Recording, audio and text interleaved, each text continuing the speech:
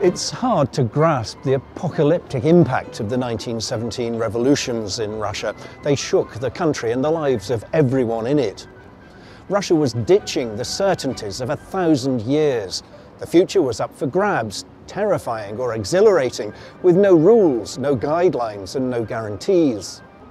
Writers, artists and musicians faced big decisions. They could stay and cheer the brave new world. They could snipe at it, or they could flee. And as it turned out, not many choices guaranteed a happy ending. In this concert, we'll hear from 3 composers who took different paths. The most familiar, Serge Prokofieff, had left Russia in the wake of the October Revolution and wrote his dazzling lyrical Third Piano Concerto in Paris. He could have stayed there, but Stalin enticed him back to perform it in Moscow. When he came in 1927, the Kremlin showered him with flattery and promises.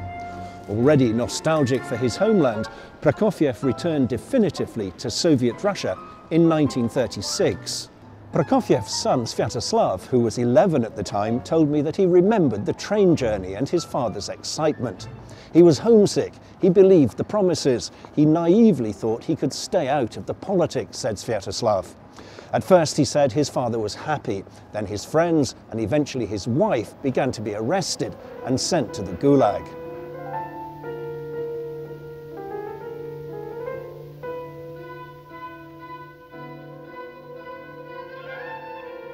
The experience of the composer Alexander Mosolov illustrates another side of the dilemma faced by artists under Stalin.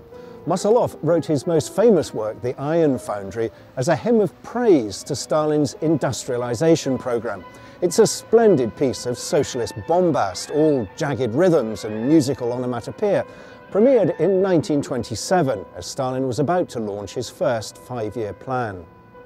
The surging energy of those years, the frantic drive to modernize Soviet industry, made machines and technology favored subjects for music and art. But Mosolov didn't get the thanks he might have expected. His music was attacked as too Western, too focused on machines instead of heroic workers. He wrote to Stalin asking for permission to emigrate. He didn't get it.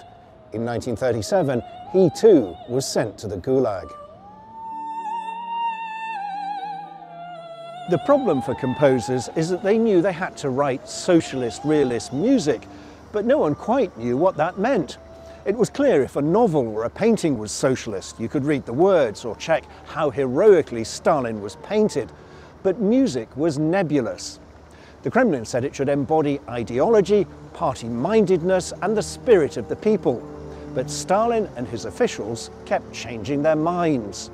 One composer who did negotiate the unpredictable hurdles and moving goalposts of socialist realism was Reinhold Gliere.